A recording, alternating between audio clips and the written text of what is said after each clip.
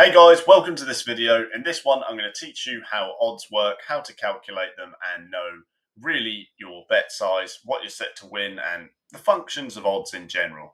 So you can see I've got FanDuel loaded up, FanDuel Sportsbook. We've got more NBA games on, and the odds, the way you calculate them or the way you know what they're saying basically or how much you're going to win is the same for any sport. Doesn't matter what you're betting on. Generally, racing, it might change, but of course we cover that in our methods.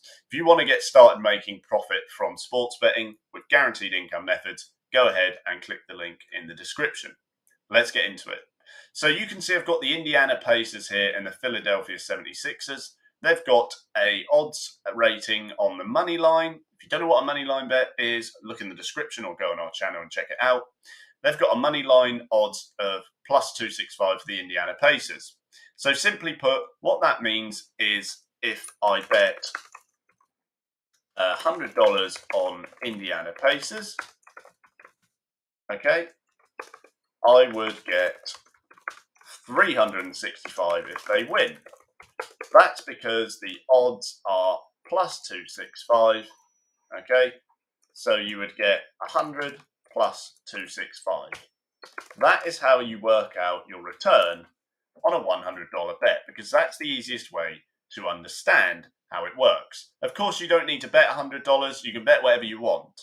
But based on a $100 bet, that is what you would get. It's just 100 plus the odds, effectively. Now, if you bet on the other team, you'll see that there's a minus number. Now, the minus number represents the favourite, or the team that's most likely to win the match based on the odds. That's the Philadelphia 76ers, okay? So now there's a different scenario, and it's different because of the following. An odds of minus 320, that means you need to bet 320 to win $100.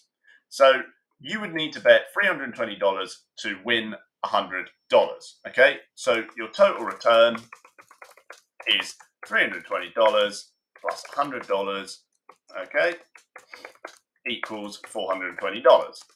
In other words, you bet 320 and you win 100, so your total is 420 back. They give you back the 320 that you had bet already.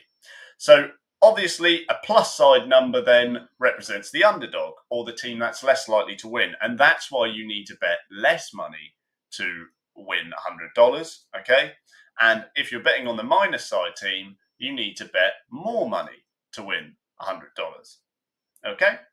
So that is how odds work in an American format. Really easy to understand, guys. Just to finish up, if it's a minus side number, that represents the favourite to win the match, okay? Because it's more likely and you need to lay down more money to win $100.